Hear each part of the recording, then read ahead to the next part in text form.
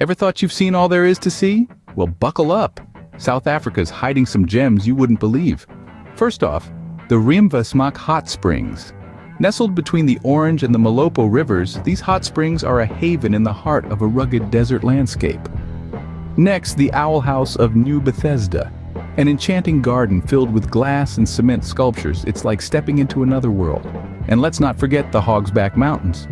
These mystical ranges are said to have inspired J.R.R. Tolkien's Middle-earth. So next time you're planning a trip, consider South Africa. It's more than just safaris and Table Mountain. It's a land of hidden wonders waiting to be discovered. And that's your 60-second scoop. Until next time, keep exploring.